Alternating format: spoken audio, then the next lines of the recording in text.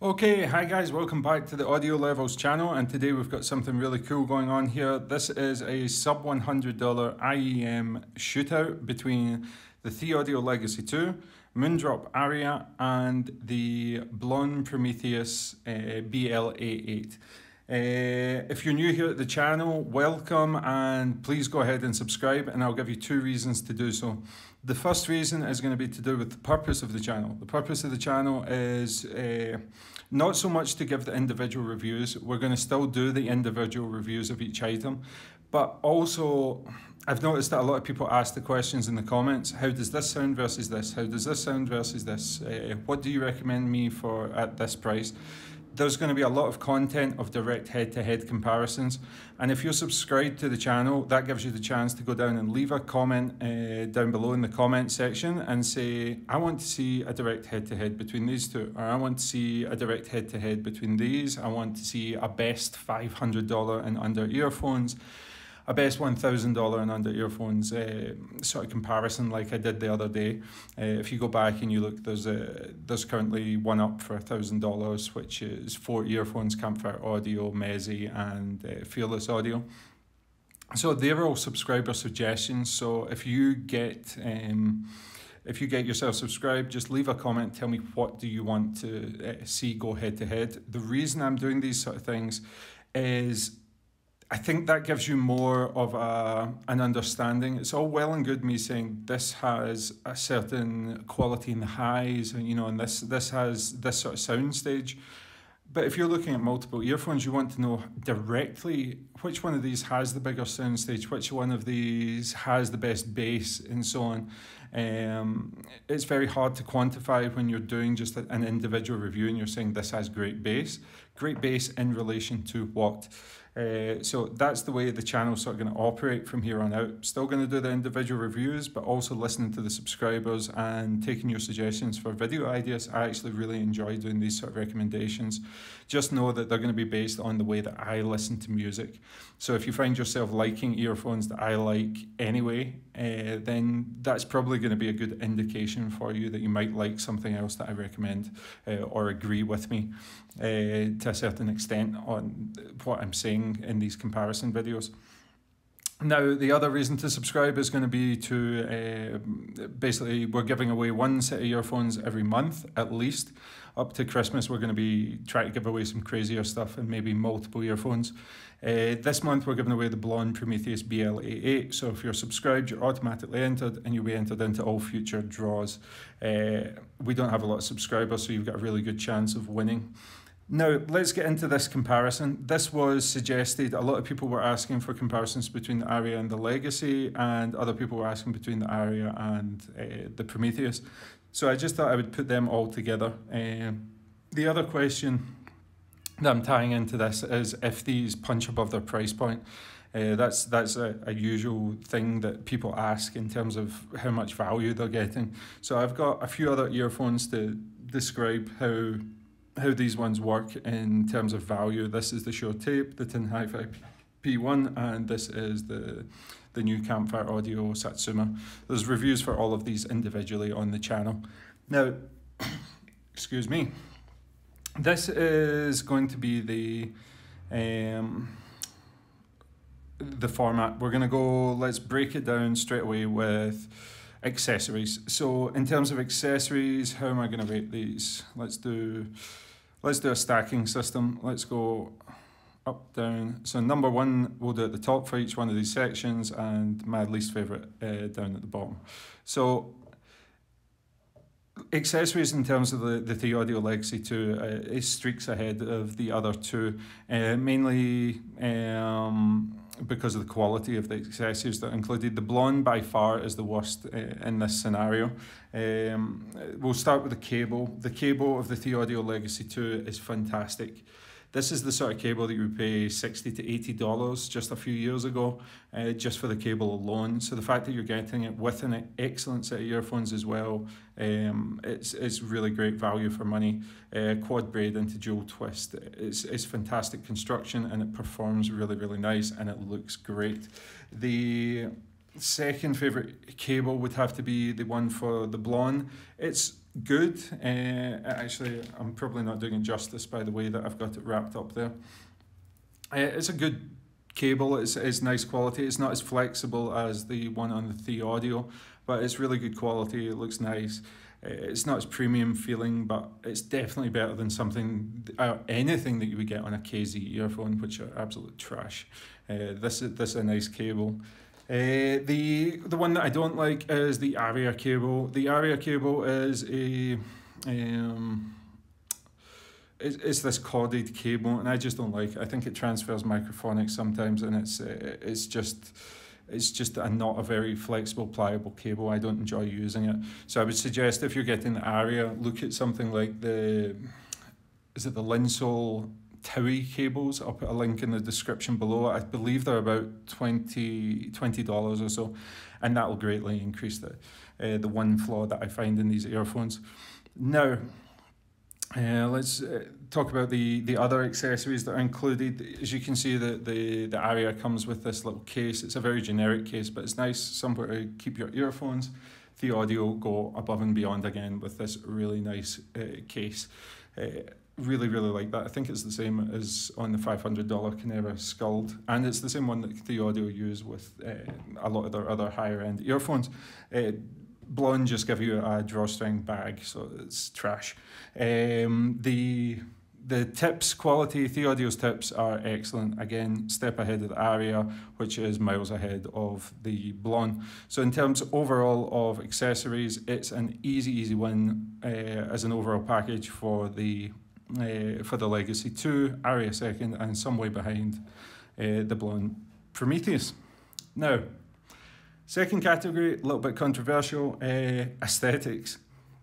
Believe it or not, aesthetics are super important. People in this hobby like to pretend that, you know, that looks don't matter and sound's everything. Sound is not everything. Sound, you're having to use these things and wear them. I like my earphones to look good, but I also like them to work well, which is why I take a lot of time to talk about the accessories. I think it's important as an overall experience. In terms of looks, people will talk about, yeah, sound quality, but they always seem to go for the shiny thing that's hot and good looking. So to me, it matters. It doesn't matter as much as sound. It doesn't matter as much as accessories, build quality. It's down on that totem pole, but it's something we have to consider. In terms of looks, by far, Blon Prometheus. This earphone is crazy. It's beautiful. It's stunning. It's unlike anything I've seen before, and I really like what Blon have done with this design. It is by far the earphone that I've been getting questioned about. When I'm out and around the office and stuff like that, people are like, what is that? Nobody will bat an eye now when I'm using something like that, but people take notice with this, and it's just a really good looking earphone. In terms of the other two, I'll do a triangle there. It really depends whether you like metal. I like what they've done with this little design. It's like when the people spin the paint on an axis. It's kind of a cool looking design. It's not as flashy as the Thieaudio Legacy 2s. Thieaudio Legacy 2s have a beautiful faceplate on them, and they also have the advantage of seeing the driver configuration on the inside. You can see the dynamic there, and if I spin it round, you see the balanced armature in here as well. You have to give me some slack for my fingers. I've just completed a DR650 motorcycle build, complete custom bike, and I've been messing about with the carburetor for the past 2 days, so my hands are absolutely ruined. So let's go looks wise. It really depends whether you want metal or resin in terms of that, but I think the Blon are the better looking. Construction wise, I would say these two, purely because metal will always take preference in terms of build quality. In fact, I'm going to go Aria number one on that, because the Arias are significantly better than the Blon. So Aria, Prometheus and Legacy. Resin shells, they look great and they're functional and they're lightweight. You just need to be a little bit more careful, because if you drop it and it hits a point on the end, it can crack or fracture. It's very rare to happen, but I find that metal earphones just hold up a little bit better over time. In terms of durability with the connectors, they're all 2-pin connectors. Aria takes it again because they've got the slight recess in there, so it's going to help prevent water ingress. It just performs a little bit more of a seal to the connectors. Arias are fantastically well built, all metal earphones, just really solid earphones. But the Blons, again, all metal. I thought these were going to be kind of chintzy when they arrived, but they're solid metal, and I don't see any way that they can go wrong. Famous last words. Let's go. So that's build quality, aesthetic, and yeah, let's get into the sound before we'll talk about value last. Sound quality, I truly believe from my tuning that the Thieaudios are just a little bit ahead of the Aria.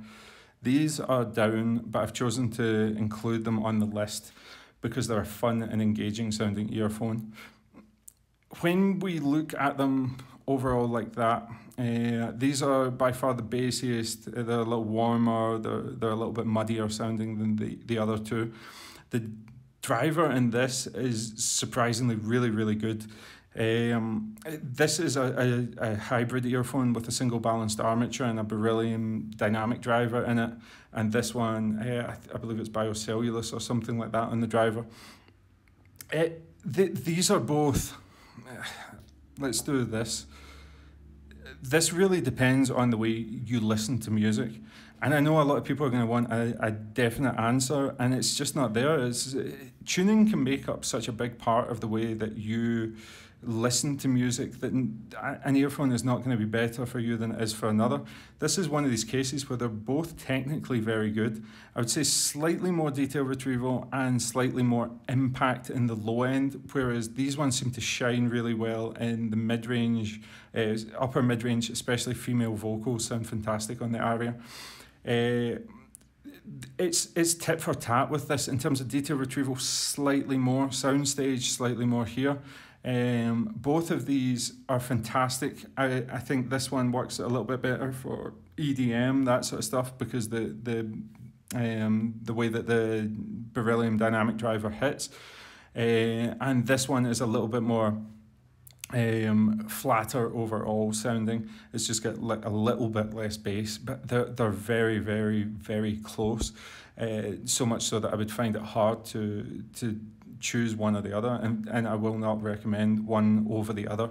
If you like a slightly flatter, although this still has a decent punch to the bass, yeah, go for this one. If you like female vocals, I would say go for this one. Listen to K-pop, K-rock, that sort of stuff. In fact, I was listening to Divan Grey, a Japanese band, and these were absolutely banging with it, with the vocals and the guitars and that sort of stuff. And this one more sort of 2 feet, quick musical doodles, just displayed that sub-bass response a little bit better. Should you dismiss the Prometheus? I don't think so. If you like the way they look and you like the styling of them, they're a fun earphone to listen to. They've got good bass, they're very clear, they're very detailed. It's just that these two are a level above them. And when we start to talk about levels, let's get into that, because what I'm going to talk about is when somebody talks about which one being, punching above its price point is a very common thing in this hobby, and it's something that I talk about as well. That is getting muddied. That is very much getting muddied in recent times, because if we look at sound quality, the chi-fi market has opened things up so much that the way that these earphones perform versus maybe spending an extra $20, $30, $40, $50 is... These back in the day would have been what I consider as, wow, these sound, way above their price point. These sound like a $200 earphone. They don't anymore. And that's because things like the Shure Tape, which I will put here, Shure Tape are maybe $30 more. I believe $20 more would get you the Legacy 3. Legacy 3 would go sort of similarly here. I believe these Tin Hi-Fi P1s, these will go way up top there. Tin Hi-Fi P1s are about $150. You can sometimes catch them on sale about $140. So it's not the case of if you're going to spend that little bit more money, are you going to get, are you going to be able to compete with these other earphones? This is definitively better than these two in my ears, and this is streaks ahead of all of these. Where you can talk about value for money is if I bring these in. This is, and I'm just going to take the cables off them so everything's laid out neatly. This is the Campfire Audio Satsuma. This is the new single balanced armature earphone from Campfire Audio. And Campfire tune their stuff really, really well. And this is based on, not as an overall presentation, but as a pure sound quality. Where would these fit in? These are $200. They have, they have a single balanced armature driver. Where do they fit in the grand scheme of things? And this is where your value for money comes in. This is $200. This is from a Western manufacturer. This is, this is what's considered a good Western manufacturer. They're entry-level earphones. Let's do...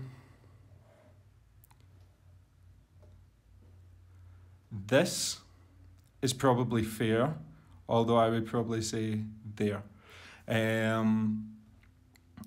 It's $200 is now equal to about $100 in Chi-Fi.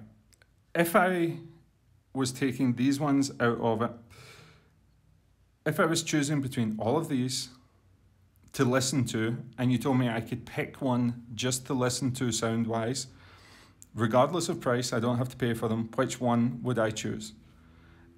This or this? I prefer the way this sounds to this, and I prefer the way this sounds to this. That is where you're talking about your value propositions. Your value propositions is Chi-Fi versus Western or traditional companies. Chi-Fi are producing this stuff in Shenzhen. They've got super low cost, they've got super fast entry to market on new designs, and they've got access to all the latest technologies and drivers.